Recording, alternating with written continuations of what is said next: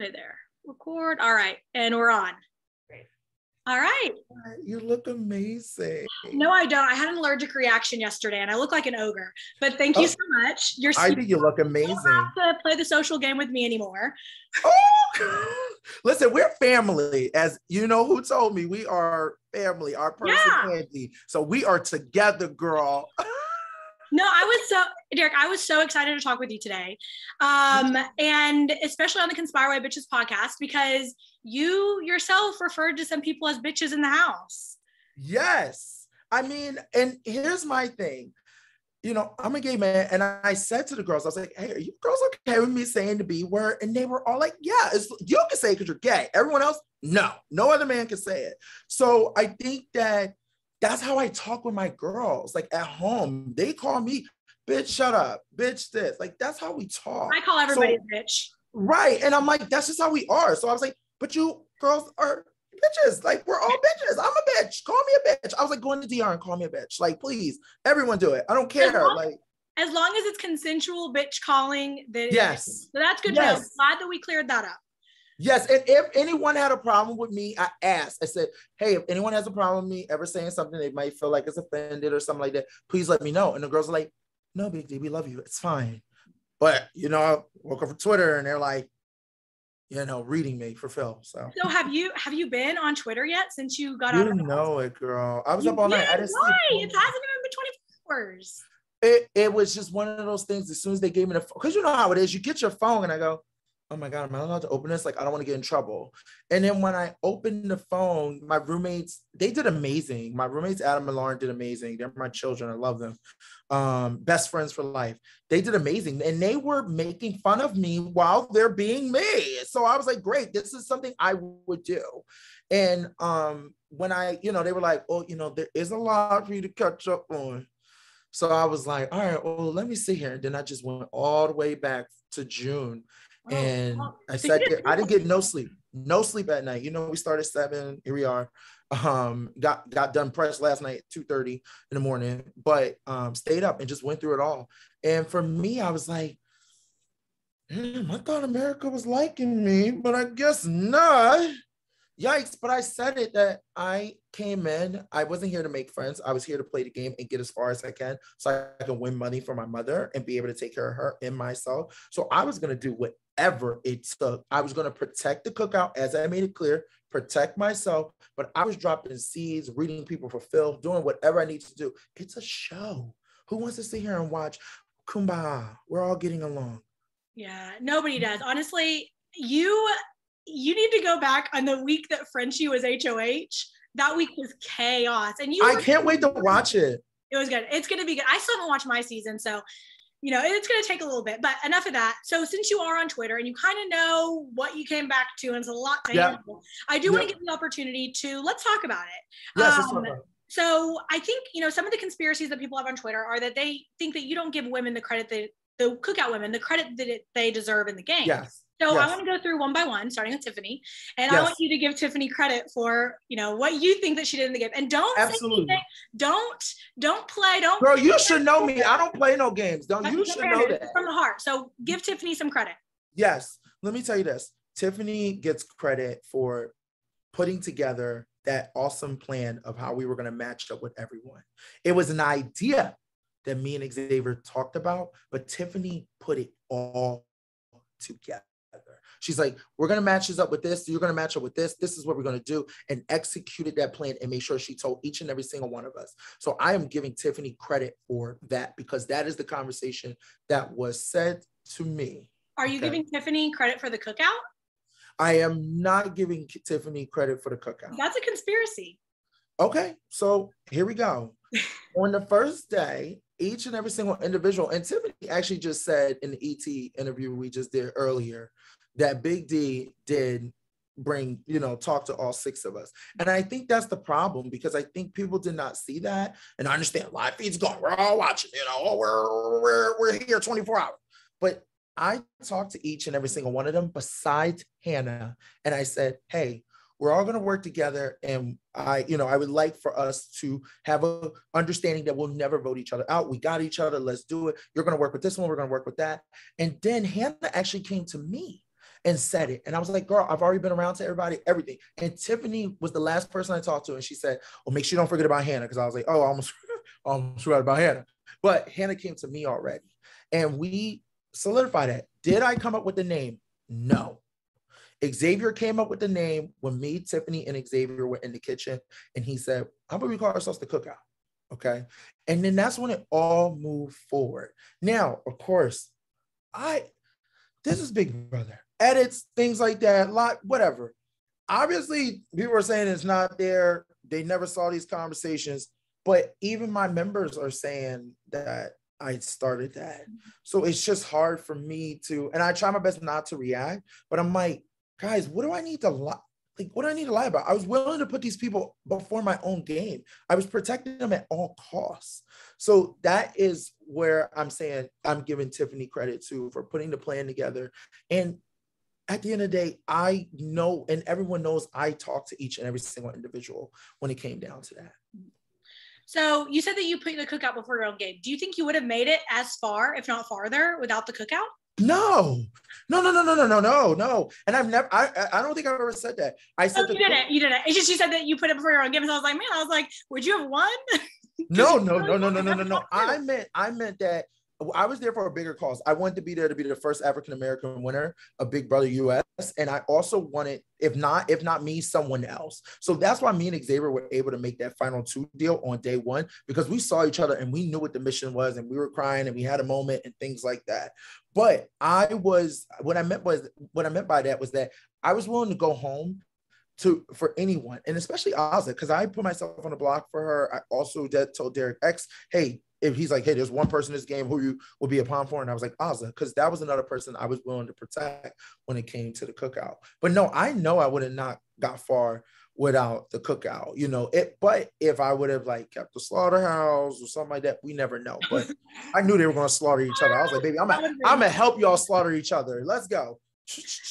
All right, so let's move on to the next person. I want you to give Hannah some credit. Hannah definitely gets credit.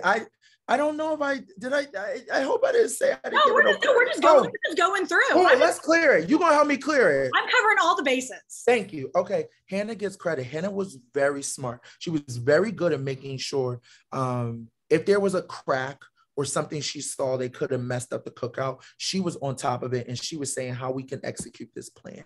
She was also good at making sure when we had problems in the Cookout to solve them. Hannah gets a lot of credit for that. And I want to say something when we're done going through everyone so I can clear it all up. But Hannah gets credit for that.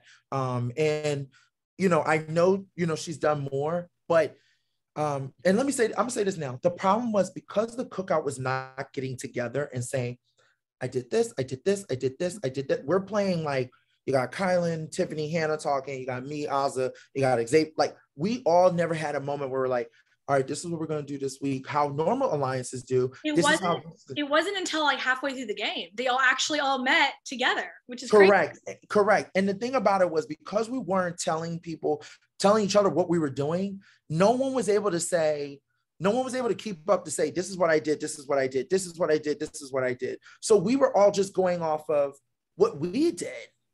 Even though if somebody be like, I didn't know you did that. That's the hard part. That's why when it's like, give this person credit and give this person credit, I'm always going to give each member of the Cookout credit, but I don't know exactly everything that someone did because we never checked in. That's why I'm like, when everyone's attacking me, I'm like, no one checked in with me besides Xavier. That's why he took me. And then Kylan halfway knew, damn, Derek did a lot. And he was manipulating and babysitting and catering into people and doing everything and manipulating and lying, entertaining to make sure we keep a distraction. And people didn't know that.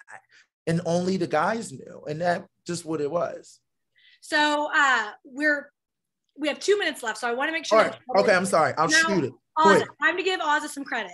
Yes, Azza gets a lot of credit. Azza was able to come up with other plans that I was not able to see. Azza also had a good social game with talking to other people that I was not in connection with, where she was able to also cover the tracks that I was not able to cover. But I'm definitely giving Azza credit for that. And also that girl earned to be there at the end. She won that HOH competition. And I knew I would never get rid of my friend over a man, and especially someone who was loyal to me.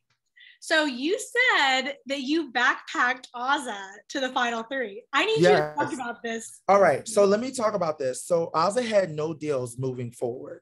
So she didn't have no deals at the 6. So she was talking about, I'm getting Kylan, I'm coming. And I would say, stop saying you coming for Kylan because he wins comps. So what I'm going to do is I'm going to have a conversation with Kylan and I'm going to open the door so then you guys can like smooth things around. Keep in mind, I had the alliance with the guys, the Holy BB. So you're the reason why she chose Kylan over Hannah.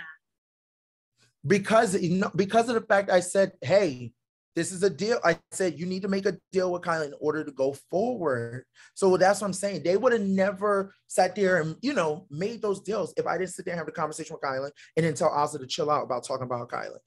That's where I was saying, hey, I did that. And then on top of that, I told her about my final 2 with Xavier, which then she was like, oh, I want to be in the final 2 too. And I was like, all right, go make that deal. So what I'm saying is that there was doors open that I was like, hey, I'm just going to crack this door. You go ahead and do what you need to do in order to move forward. Like you were vouching for her. Yes. And I was open. That's what I meant. And keep in mind those first 4 weeks, the slaughterhouse, the butcher squad, she wasn't a part of those things. And I was dropping little seeds. The Whitney Whitney became a target. Brett became I was dropping little seeds where I would just come back and be like, Ozzy, don't worry about it. I already took care of it. This is what's going on. And we would have conversations in bed. So I was like, there was a lot that in the beginning that I felt like me and Xavier were doing where because we were checking in with each other, Azza was just here and I was just be like, oh, I did this. And she was like, yeah, that was smart. That's where I was getting at, where I felt like I did more work than she did. That was just how I felt. But other people felt differently, but also other people felt the same way. And I think they just didn't voice it. And just because I'm the type of person to say things, that's where I got in trouble at. But we were always friends. We were always honest with each other. But at the end of the day, she earned that spot. And that's why I didn't send her home because I could have sent her packing and I did not. Wait, when could you send her packing? When Xavier did not use the power of veto. Oh. And it was my choice. So that's what I'm getting at. Yes. Well, so I know people, maybe the words, but I felt in that moment, you have to understand, we're all emotional. There's a lot going on. And I just felt like, people said Azza was sleeping and doing this and staring at walls. And I was just kind of like, I would just come in and she would just be sitting there. And I'm like, so tired, been up all night. So then you would sit down with her. Yes. And then I'll be like, I would sit down. Yeah. Or as people said, nap, whatever. But I would sit down and check in with her and be like, this is what I'm doing. And it was just, I felt like I was doing more. And she was taking care of Brittany a lot. And that's fine. And that was something that she contributed. But I did too. So it was just, I felt like I was doing more. And it was nothing to hurt or hurt someone's feelings. Yeah. Well, what I've realized, I guess, now that I'm out of the house, and this is so true, is we might see everything on the outside, but we don't feel everything. You know what I mean? Like, and there's a difference between, like, we can say that we saw this on the live feed, we saw that, but we're not feeling the same things that y'all are feeling. So there is a little bit of a disconnect. But and I'm trying my best to reconnect it. I'm trying my best to, like I said, I love Azza. She will always be my friend at the end of the day. And I hope that I have apologized to her because I was like, hey, girl, I don't want it to come out that way. Like, me, you were heated. And I was like, girl, I don't even think why we should be talking this because they're going to add this to our storyline. Stop it, but we were just kind of emotional and it was just a lot, and when you're in that moment, you just feel like, I'm like, damn, I did this. And I'm talking to X and I'm like, I know he did this and we did this manipulate. And me and X were checking in with each other where I was just giving her little things because I didn't give her a chance to be a part of the strategy. And that hindered her chances to contribute more until Brittany went home, week 6. And then I was like, oh, okay. And then, she was everything, doing everything and whatever. Anybody can get it. Da, da, da, da, da. She wasn't playing with her emotions no more. And I was like, yeah, girl, come on, let's get it. Let's get everybody, and that's where things change. Yeah. Well, I had so much fun conspiring with you. Thank you. For your own mental health, take it easy on Twitter, but I look forward to being a conspiring bitch with you in the future. Yes, conspiring bitches. Yes, girl. I'm ready for that. Derek. Bye, Kat. Bye. Congrats.